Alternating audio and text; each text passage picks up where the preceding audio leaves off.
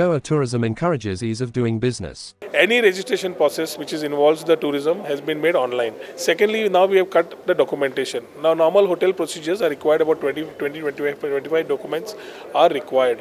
And the tourism NOC would never been given to them unless you actually get these documents together.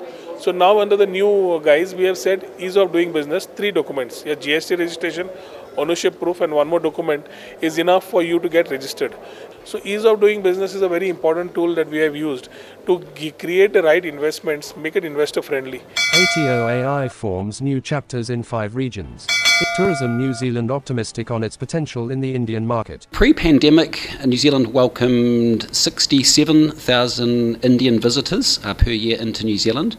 And what's remarkable about that is that number had doubled in 5 years, so almost a 15% compounding annual growth rate. As we look forward, obviously we start from a low base. We have a target audience in India, so we look at an audience of those that have New Zealand as a top 5 preference country, and there's 12.3 million of those, and 64% of that audience have New Zealand as their number 1 preference destination.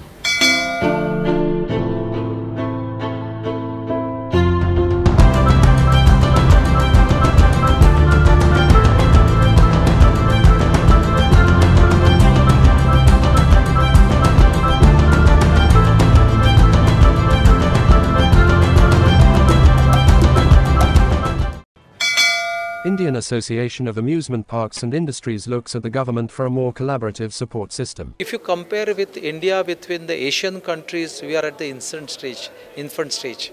You know, average footfall with a good park is about 1.5 to 2 million, whereas the neighboring states goes to about 3 times or 4 times across. So I always felt that if the government partners with us, especially state governments, to give a land, to give an infrastructure.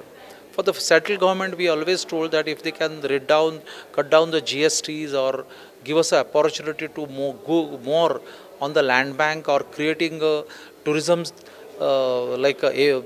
special zones. I feel that India has huge opportunities to grow.